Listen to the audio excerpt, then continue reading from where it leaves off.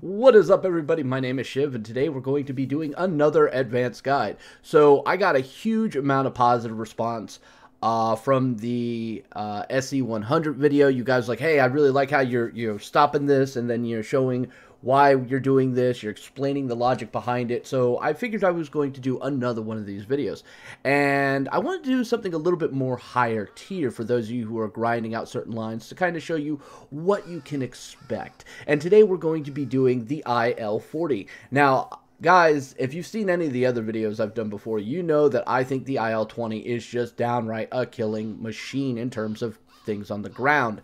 And truth be told, it is a nasty plane when played correctly and if people ignore you. But when they don't ignore you, it's kind of a pain on a good day. So when I got to the IL-40, I was looking forward to some of that speed and a little bit more maneuverability while keeping a lot of the ordnance.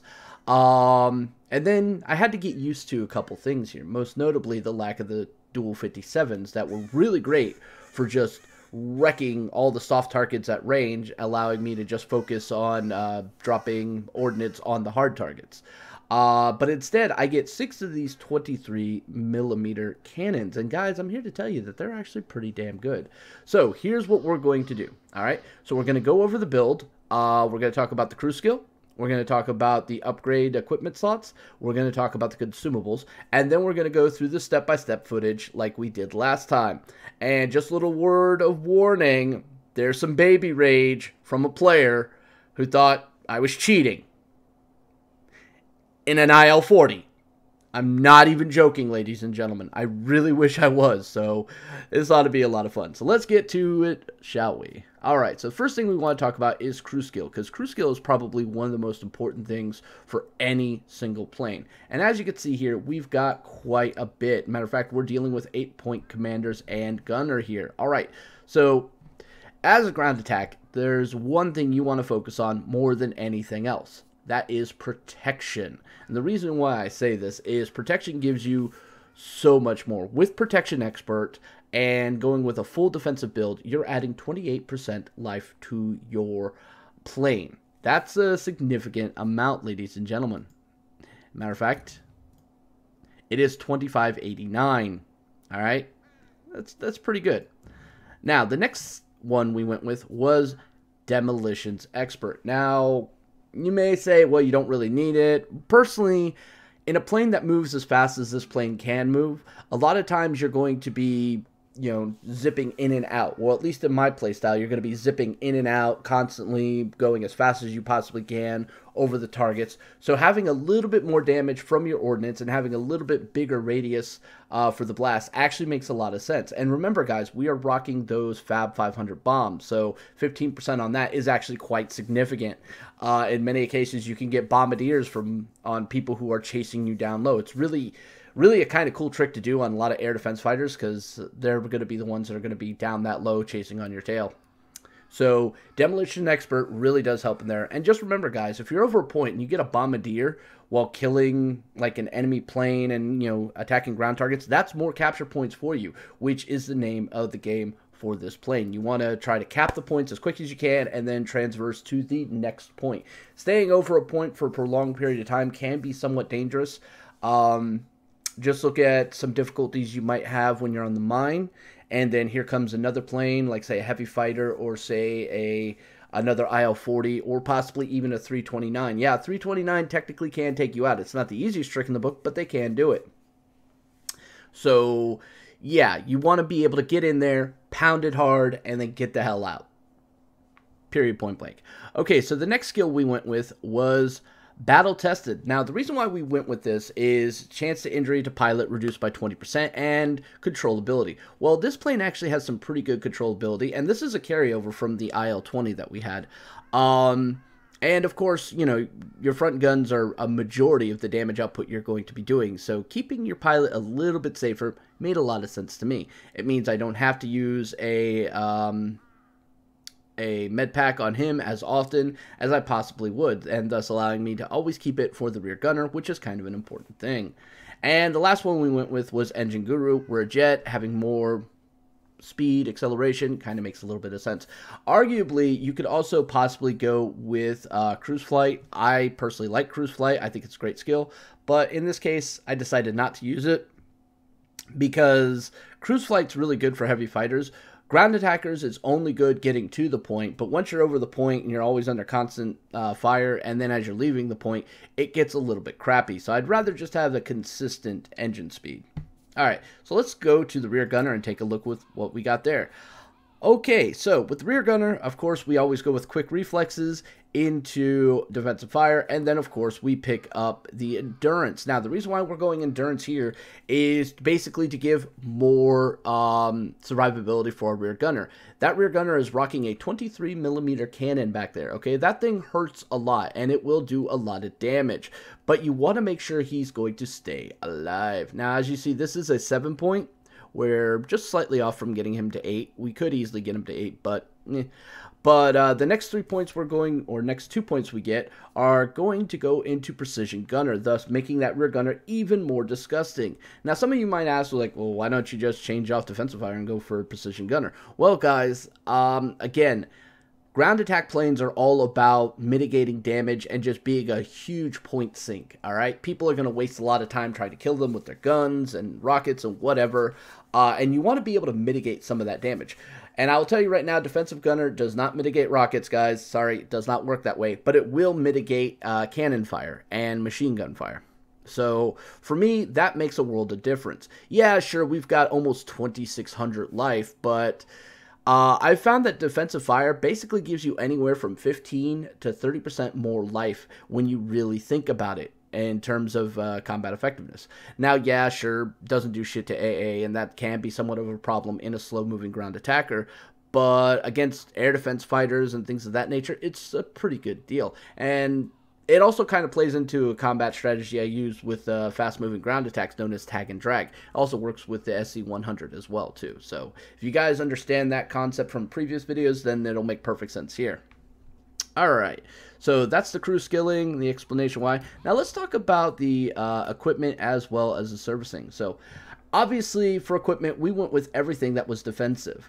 The 5% health plus 20% reduced chance on crit damage to wings and tail, and the reinforced airframe, which is 15%, and, you know, protects the crew, engines, and wings. So now, if you guys were following along, that means my pilot is actually getting a 30% protection, and my rear gunner is getting a 30% protection. But guys, remember, we're also using protection expert skill, so that's actually increasing that by 40%. So if you want to do the math, yeah, you can go right ahead and do it. It's something like 42%. So yeah, that's actually really damn good. All right. And of course, we've got the additional plates just to give a little bit more protection to our rear turret. Like I said, he is our bread and butter. And again, this also benefits from all that other fun stuff with Protection Expert. Okay, so let's get to services, because this is kind of important. Yes, we are running universal ammo. Why? Because we have 623mm guns. The likelihood that we're going to start a fire with those versus a 20 is actually quite increased. Much in the same way, like when you're using 30mm, you have a greater chance of causing crit damage and or possibly fire. You throw universal on that, then that fire chance actually becomes enabled, and your crit chance goes up really, really high. One of the main reasons I really like universal here is for the fire chance on structures. Like, there's going to be times where you're fighting over a point and you've used your ordnance and you didn't quite cap it, or maybe you fucked up. Well, at least you can rely on your guns to actually be able to do something, right? That's kind of an important thing. People who've played the German line, you know that those 30s sometimes feel really, really bad, and you have to waste one entire strafe just to take down a concrete building. It's annoying as all hell. This, not so much, all right? And I like it for that. It plays into that fast-moving, ground strafer. I don't have to, hold back on the air brake as much. I don't have to hold back on the flaps as much. It allows me to just get in there, boom, boom, boom, boom, boom. Now, the secondary reason I really love Universal on this is because it's 623mm cannons, which makes it ideal for shitting on other ground attack planes. Yeah, I know. The IL-40 wasn't overly that good for interdiction of other ground attack planes, just due to the fact that dual 57s, yeah, they can do a shit ton of damage when they hit, but the problem there is when they hit. But 623s actually hit pretty consistently, and you have like a range of 800 meters on this. All right, it's 800 meters, right? I'm pretty sure it's 800 meters. Yeah, 800 meters.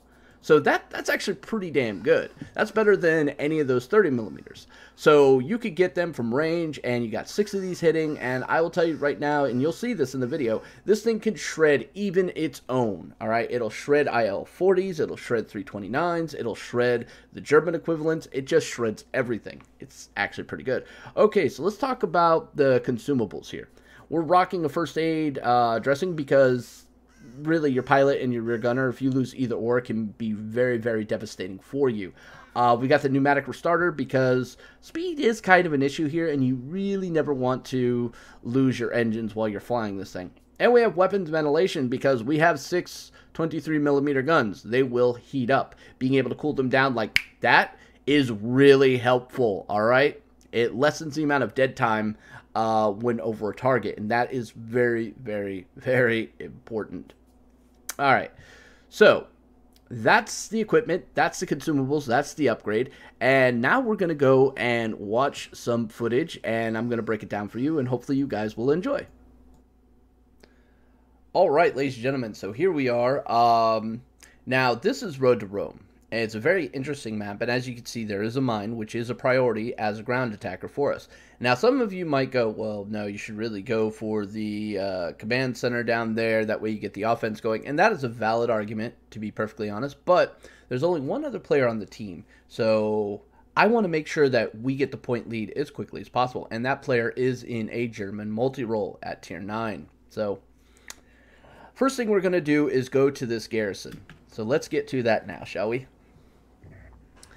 Now, garrisons are very interesting creatures. You would think that they'd be simple to capture, but in all honesty, they have a little bit of complexity to them that most people don't really ever pay attention to. Alright, so let's talk about what we're doing right here. Now, as you can see, directly in front of us, we've got the triple building with the 3 tents, and then we got another triple building with the 3 tents kind of in a straight line. As a ground attacker, you want to make attack strafes that are going to hit the most optimum targets you possibly can. Now, the reason why we're going after these specifically is because they are classed as medium ground attack targets. And what I mean by medium is basically 6 buildings in a generalized area. You look at an AA emplacement, that's generally 4. All right, that's a small target. You look at the quad tent setup that is off to the right, that is a small. Those generally give anywhere from like 15 to 20, where the mediums give like 25 to 40, depending on where it's at and what type of structure and what tier you're playing at. There's a lot of different factors there. So obviously, for a Russian ground attacker, going for the most optimum, biggest point giving targets in its opening run with its ordnance makes a lot of sense. And I'll tell you right now, a single Fab 500 bomb, which this plane carries 2 of, will be enough to destroy one of those outright. Now, you could also gun them down. Those buildings are actually not that strong, and if you're running universal ammo, the likelihood of you getting fires on it and burning things down is quite significant. So that is also something to keep in mind. Now, ordnance-wise, our big Fab 500 bombs, they're doing a ton of damage. So it's like 7,000 a shot or something of that nature. And then we've got our rockets that are hitting 1,800 a pop.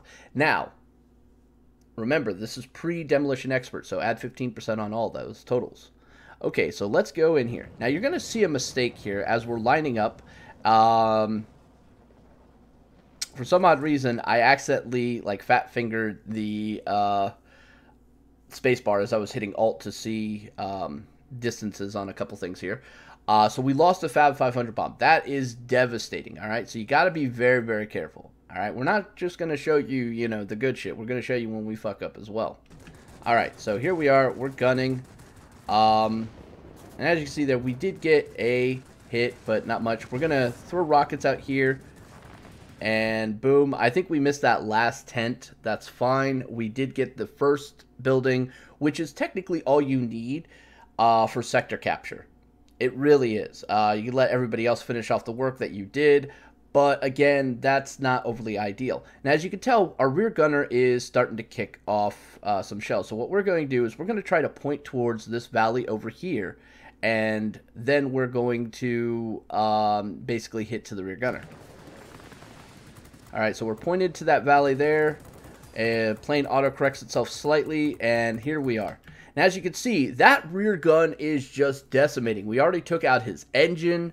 So he's not going to be able to zoom away as easily. He's 136 meters. That's not an ideal position, especially with a 109G. Though, then again, 109Gs are wonky as hell, but they do tend to carry a 30 millimeter some places. So just remember, 30s hurt. But yeah, no, that 23 millimeter cannon is disgusting, ladies and gentlemen. It's basically the same gun you got on the front, except for it's got a slightly better range. And because of that, it does a lot of damage. And let's just watch this.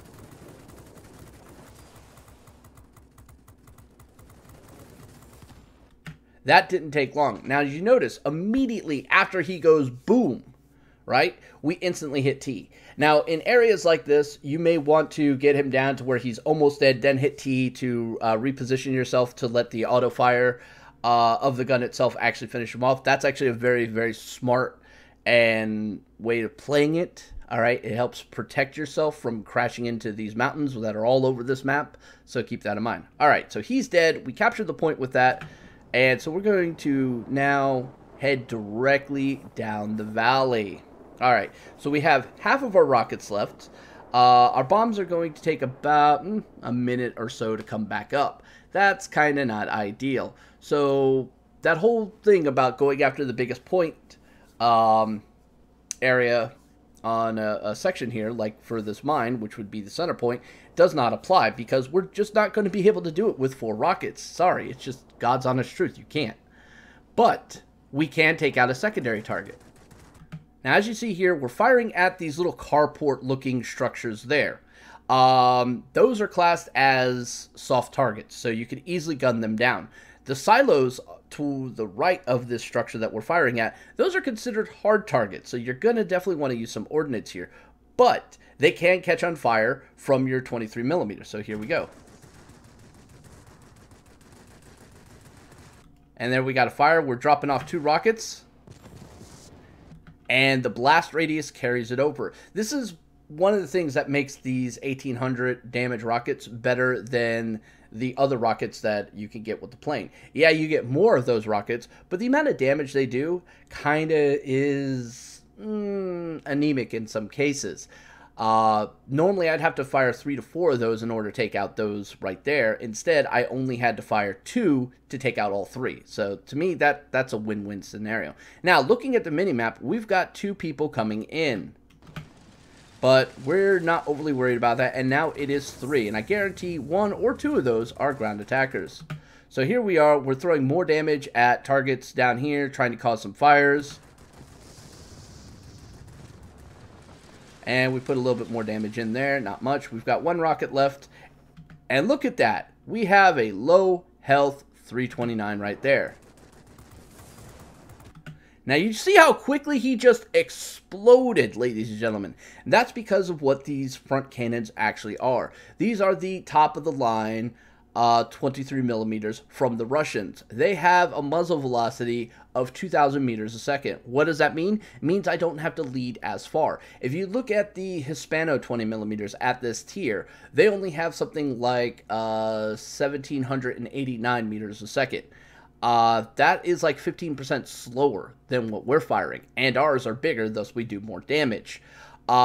Truth be told, these are the second fastest 20 millimeter-ish guns in the game in terms of muzzle velocity. The fastest actually belongs to the American 20 millimeter cannons at 2080 meters a second.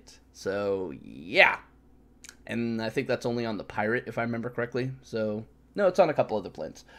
So yeah, you don't have to lead as much with it, which makes this plane kind of ideal for, you know, anti-ground attack there. And because we killed a plane over the capture point, that gave us more CP. How much CP? 40 CP. You need like 160 to capture here. So we got about 40 for that small one there. And then we've got another 40 there. So technically, it's actually 140 to capture the mine. My bad. And as you can see, we're over half there. That's like 60%.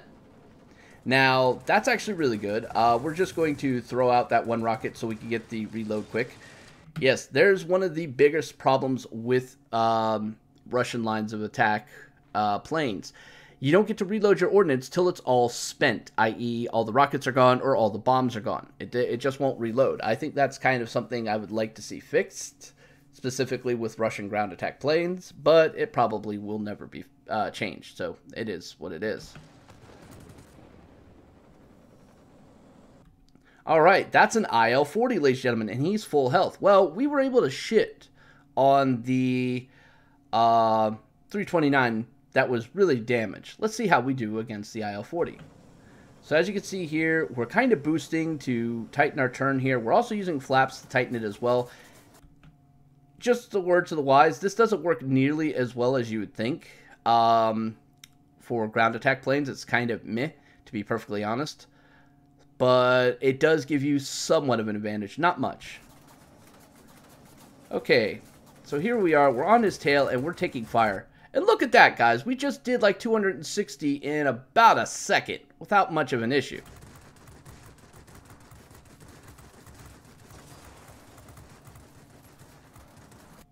Now, our guns are overheating. So here's where we're going to be probably hitting 3 right about right here. Alright, now we hit that so we can come back in for our ground attacks. We have bombs that are up and ready. I'm just going to go here. And because we killed him over the CP, we got even closer there. Like, seriously, all we have to do is take out a small target. But, you know, we're just going to be a gluttonous little bastard.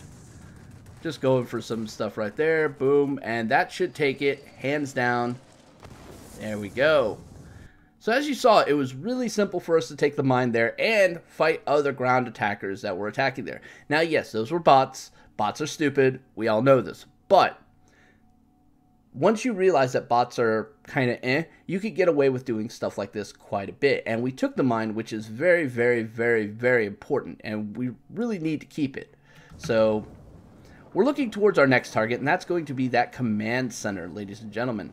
Now, looking at our ordnance here, our bombs are going to take a little over a minute to reload, but our rockets are going to be up pretty damn soon.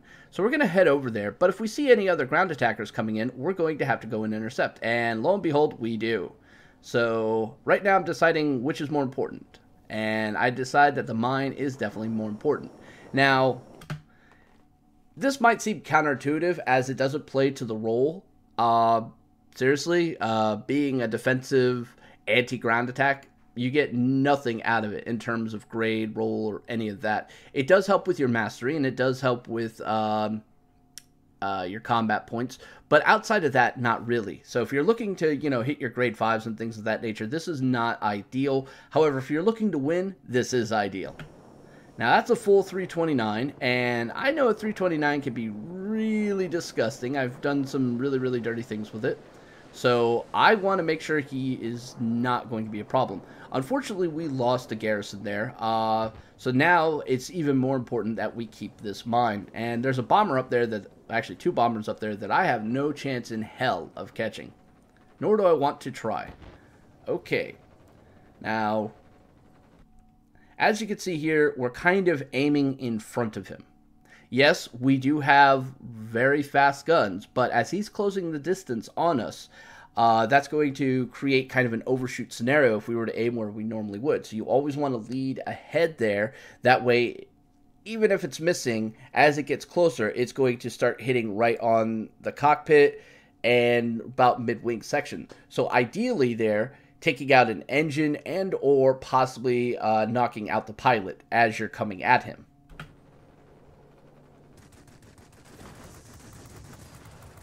And there went the pilot, ladies and gentlemen, and most of his life, too. Look at that, 649. Hitting that front cockpit on any plane is instant pain, and yeah. Okay, so now we're just going to use a little bit of speed and bank around. We're boosting just slightly to keep up with him because he is a fast and nimble plane. Now he's banking over. We're leading ahead again, and he just vaporizes. Aiming for the cockpit, so important in this plane when you're fighting other ground attack planes, alright? So keep that in mind. Maybe not the easiest trick to do considering you're not that maneuverable, but it is still pretty advisable. Alright, so that ground attacker has been taken care of. The only thing I got to worry about are a couple of these bombers up here that don't seem to be able to hit the broadside of a barn, so I'm not overly worried about that. So we're going to rebuild our boost here, and we're going to come up and over this mountain. While we are technically a jet, we are a very, very, very, very, very heavy jet. So, yeah, we will lose speed quite a bit, even at the slightest of incline. But here we are. We're starting to head towards there. And as you can see, our bomber wing dropped some bombs here and is actually doing quite a bit of damage. And it's going to make our job 10 times easier trying to capture this point. And our mine kicks off, and that basically brought us back into the lead, even though we have a point deficit here. Alright, there we go. Now our bombs are up, our rockets are up, and we throw a couple rockets there, ba-boom, and we take it away from them. Alright, so we're going to be heading towards that garrison there.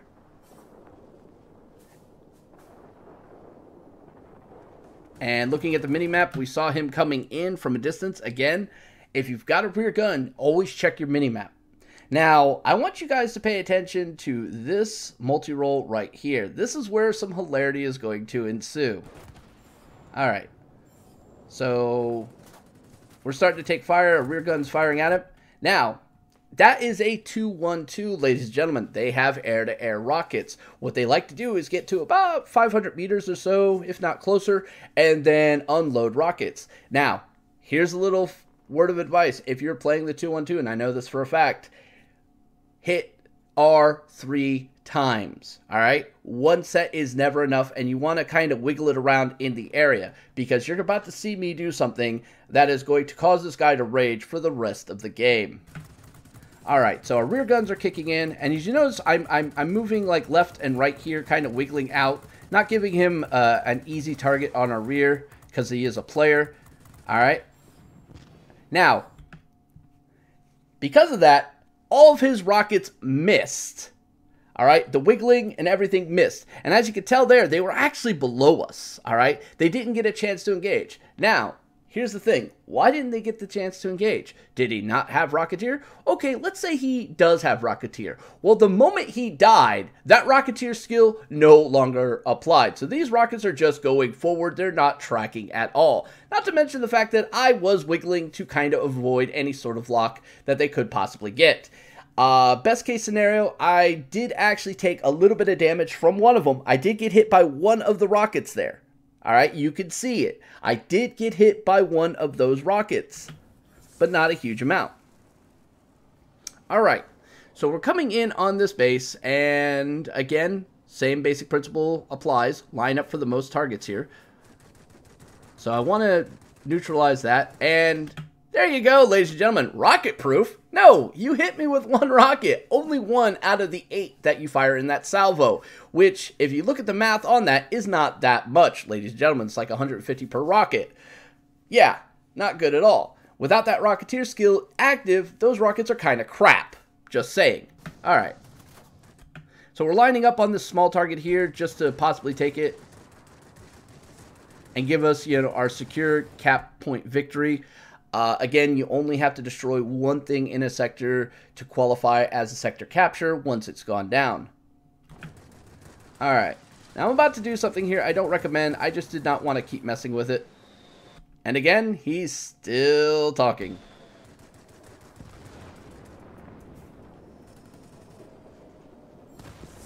Alright. And you see that, ladies and gentlemen? I am a cheater. Salty McSalt Salt. Alright. So again, shooting this ground. Boom, boom, boom, boom. And we've got this one right here. And I see him coming in right there. We got multiple fires going. So I don't have to use the rest of my ordnance to take that out. That's fine. Instead, we're going to try to go through this little valley. We kind of screwed this up. I'll be the first to admit it. But we're going to want to go through this valley. And there he is, getting on my tail, so we instantly go there, and we're letting our rear gun. We've got company helping us here. And he is trying to get right on our tail. And he dies again, missing his rockets. Now, I did crash into the wall. I did, but he totally missed with his rockets again. Here's the thing, guys. If you're firing your rockets at the close possibility as you can, and you're near death, if you die, that whole rocketeering skill completely goes to shit every single time. I hate to tell people this, but that's the God's honest truth. He's also firing one salvo at a time at me. And again, accusations of cheating. That shit makes me laugh. Alright. Coming back into the game. So we're going for this command center here. We take this, we get air superiority. Go back to World of Tanks goof. Sharp Teeth. I don't play World of Tanks. I play World of Warships. But seriously, you made a lot of really bad mistakes. Don't sit on my tail, first of all, okay? You rush to the tail every single time, and you got taken out quite easily both times by that.